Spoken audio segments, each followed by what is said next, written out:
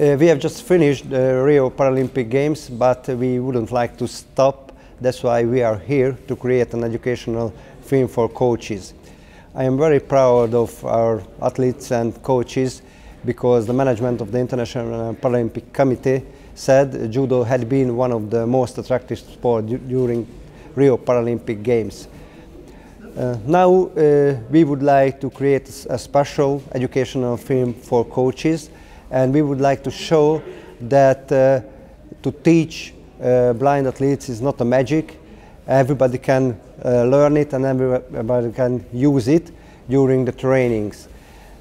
Now we would like to take a short insight into our program, and we have a few special methods how to teach blind athletes, and now we would like to show these special aspects of education, and I hope we can involve more coaches to teach blind athletes.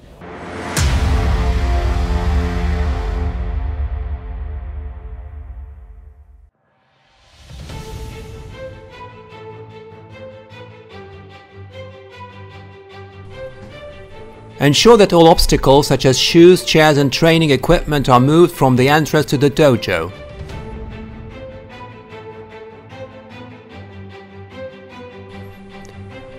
It is very important that the blind and visually impaired athletes put their shoes, canes, clothes, bags and water bottles in places where they can find them.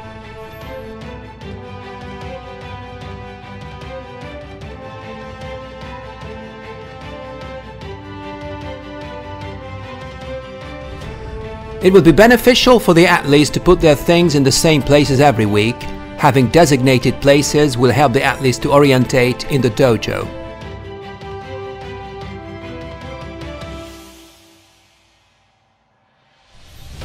The coach should then show the athletes around the room. The athletes can use their feet and hands to feel the edges of the mat, which will again help them to understand if there is a drop-off at the edge.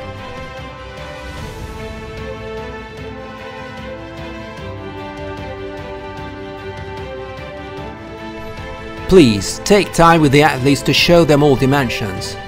Describe anything that could cause harm, such as posts and pillars.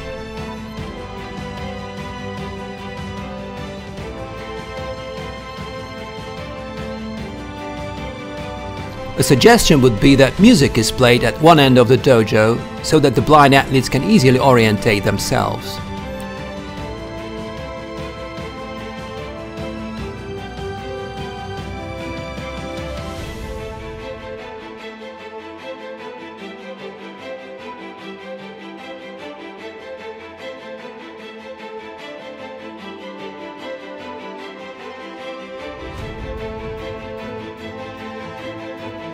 Also, having different texture mats on the edge will give the athletes confidence that they will not come off the edge of the mat.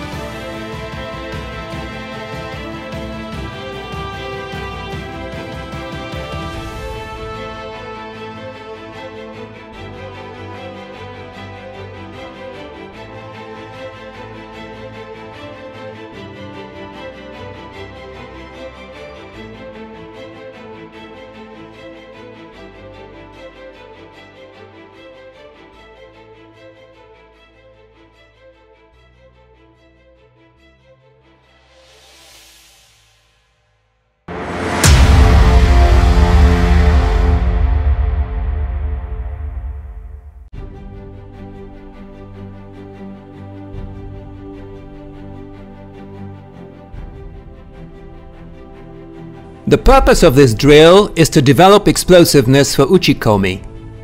In this practice, Geronimo is using a technique called mirroring. Miguel is able to feel his coach's movements by standing directly behind, using feel. The style of coaching in this exercise is whole, demonstrate the exercise, part, break down the exercise into manageable parts, and then whole, building the whole again.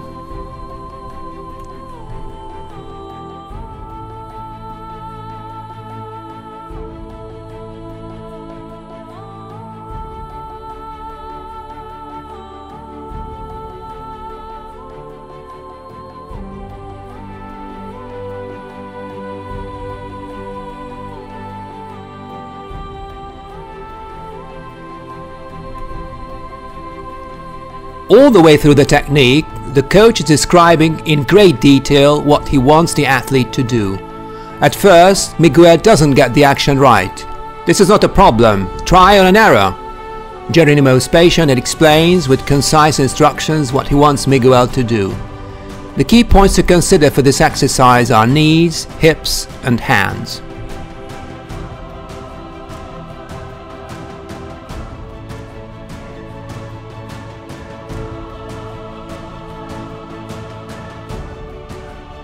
The purpose of this exercise is to disturb the balance of your opponent. The key considerations of the exercise are movement, breaking balance, kuzushi, and using your hands and shoulders to feel the opponent. Vitaly starts off slowly with very simple movements, which will help Oleg to gain orientation of the dojo and to feel how his partner moves. It is very important that the judo movement is done with hands and feet together. To ensure that Oleg can feel his opponent during the movements, he ensures that body contact is maintained, mostly in the form of knee to knee for the O Sotogari. Oleg then introduces Hizaguruma, which aids him to break his partner's balance easily. The pair run through a number of exercises that can help with feeling the opponent, including Osotogari to Osotogari in a continuous fashion. The same used for a Tani Otoshi into Tani Otoshi. This is a similar exercise but with a different direction that is being practiced. Vitaly is allowing Oleg to feel the movements, and then Oleg is exploring many different judo throws that he feels fits the movement.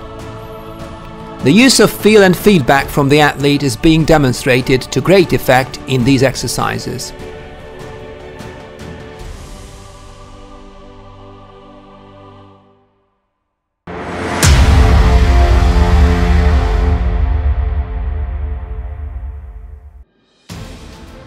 Alex is using different gripping destinations to get from one side of the gi to the other. Alex and Miguel are starting from a seated position to keep the movement down to a minimum. The next progression is to be done when stood up to allow the athletes to feel more movement in the upper body. Again, the athletes will grow in confidence and this should progress into movement. It is very important for the athletes to understand that just because they start kumikata in the traditional position of tricep and collar, they do not have to keep this grip. Alex demonstrates some different traditional grips for right versus right, left versus left, and right versus left.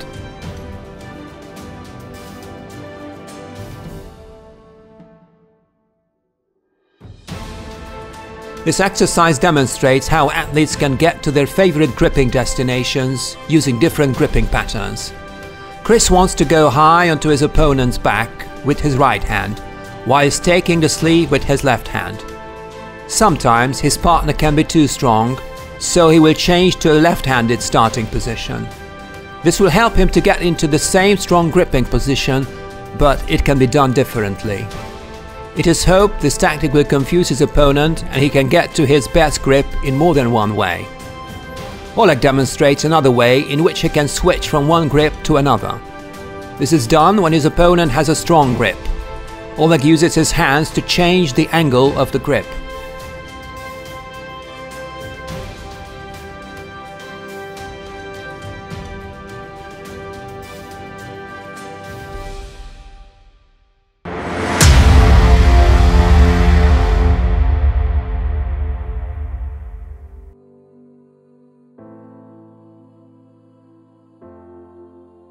Demonstrate through the form of randori how a typical VI contest differs from able vision.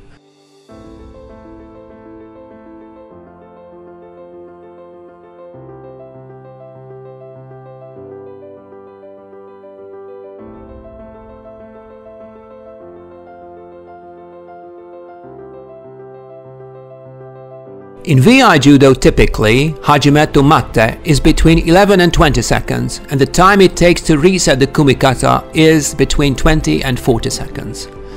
This is something that can be practiced during special conditioning sessions that supplement Judo training sessions.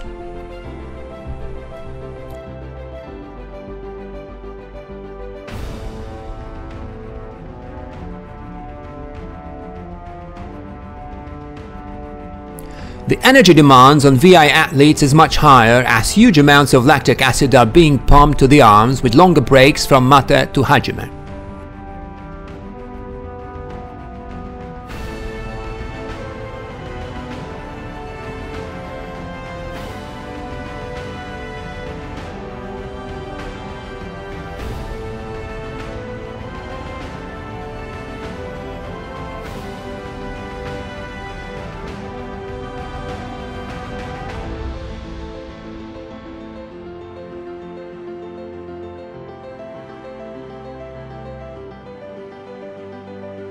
Chris demonstrates how he can replicate the demands during a conditioning session, 20 seconds hard work with 30 seconds rest.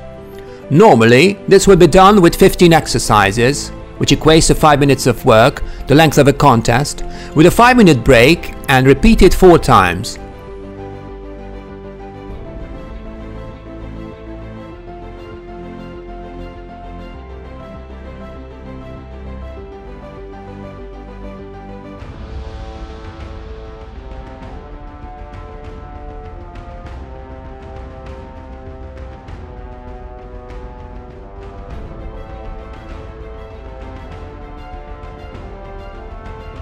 Any type of exercise can be used.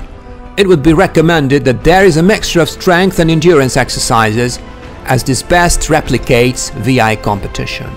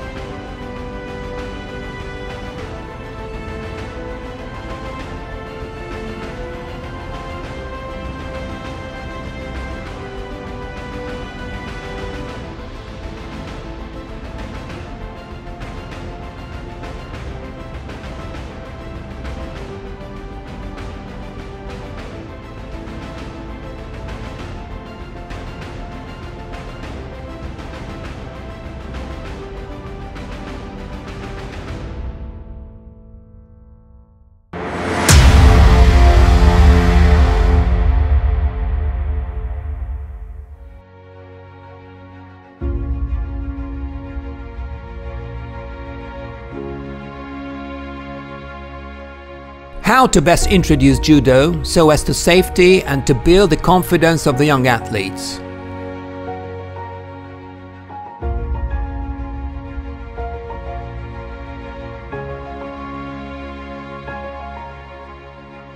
The teaching of break falls, ukemi, is important for the athletes so that they can get used to falling over and become more aware of what to do if they do get thrown.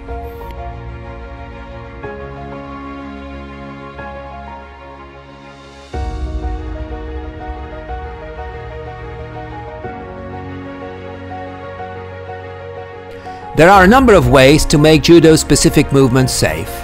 An example would be to only do the throw from the endpoint.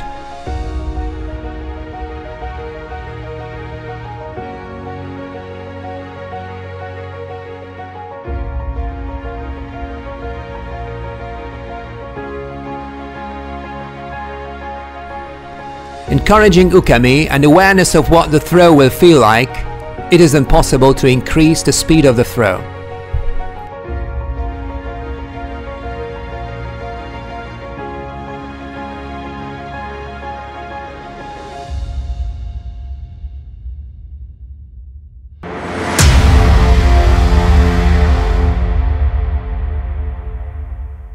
I know coaching in judo is very important. For a psychological state, they keep you positive, they G you up for sessions. Leading up to competition, they keep you, your mind everywhere. Your mind in all places. It flitters. It's like a butterfly, and the coach is very important in that sense of he calms you down. He makes you focus on what the job is at hand, leading up to competition. And on the day is very important because you're very nervous. Leading up to competition, you're nervous, but on the day you're even worse. You're feeling sick, your gut's churning. You want to go and hide in somewhere so no one can find you. But the coach has a very calming voice, and he's very important, especially in my judo. as in I get very nervous in judo and special competitions, and he's very calm and his voice is very calm.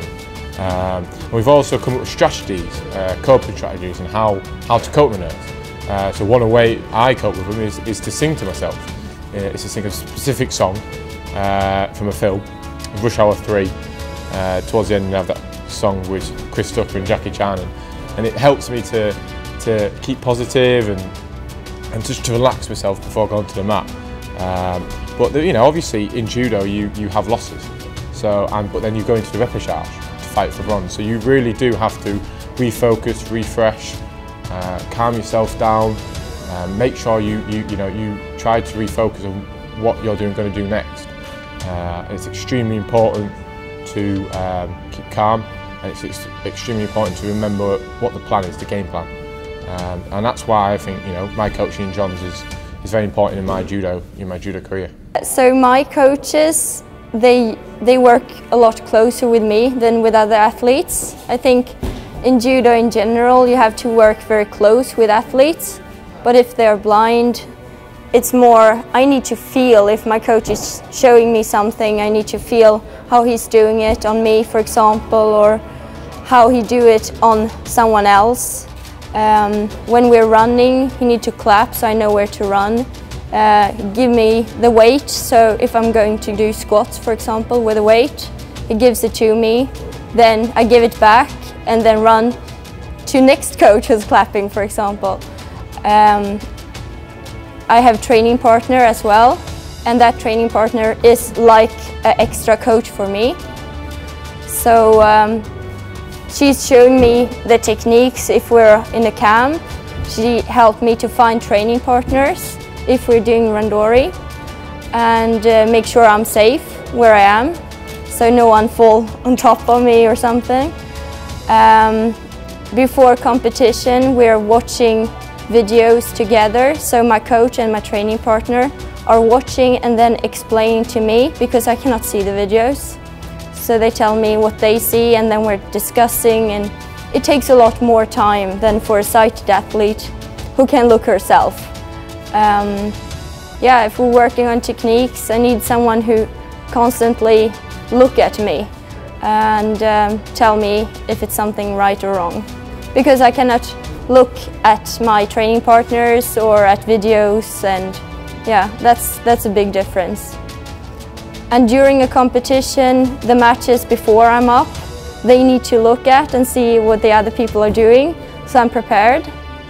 And of course help me to find my things and my shoes, make sure I got the white gi or the blue gi, because I cannot see the colors. And yeah, a lot of things. A coach needs to be really, really close.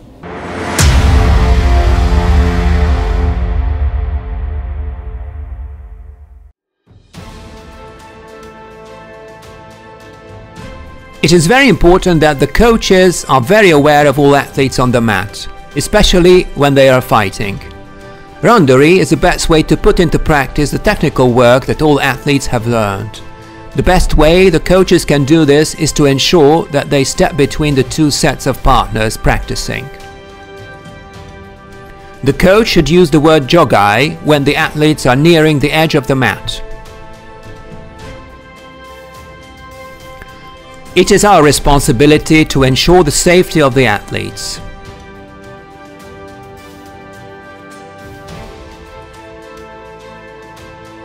The best way is for two coaches to be watching partners, and they can go back to back to protect both pairs.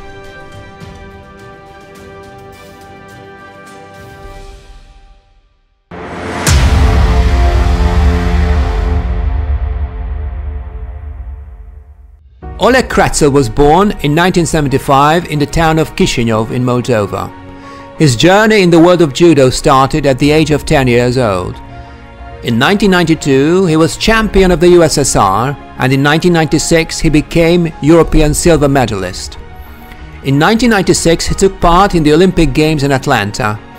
In 1997 he was married, and 9 days later, on the 9th of September, he had a horrific car crash where he lost his wife and 2 more passengers.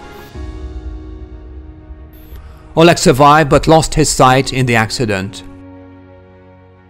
2 years later, he started to train judo again in the Republic of Moldova with his coach, Vitaly Kliker.